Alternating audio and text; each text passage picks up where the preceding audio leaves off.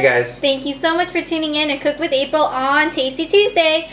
I've been really addicted to making popsicles, so this is another popsicle episode. And today we're going to show you how to make strawberry banana yogurt popsicles. That's my favorite. So stay tuned. Start out by placing a cup of yogurt into your blender. You can use soy, Greek, any type, and then add a cup of fresh strawberries or frozen if you have that as well. And then add a banana.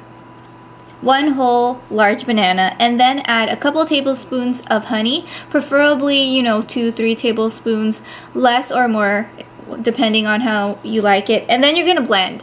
I'm using my Bravo blender. Many of you have asked, and it is an incredible blender that I've had for I think at least 4 years. It works great. After blending, you're going to pour your ingredients into your popsicle molds, and then you're going to place the popsicle mold sticks, and then preferably you might want to freeze this overnight, but you can freeze it for about 6 hours and it'll still be hardened, but definitely overnight is a great idea.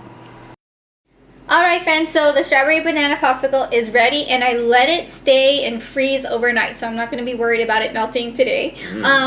So the way you remove the popsicle from the top is that you run it under hot water, or you dip it in hot water, and magically it comes off. So honey, would you like to try it? Does that mean I get to try it? Alright, here we go. I added extra honey this time because last time it was really tart, but I loved the sweetness of honey.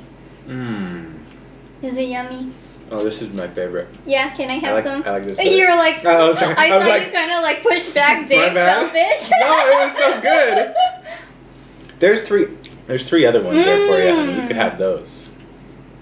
I like this one too. I'm definitely gonna heat up one. I like this one. So thank you friends so much for tuning in. So husband Justin likes this one better than the last episode. I do. It's sweeter and it has bananas. He loves bananas. Yeah, strawberry banana is my favorite.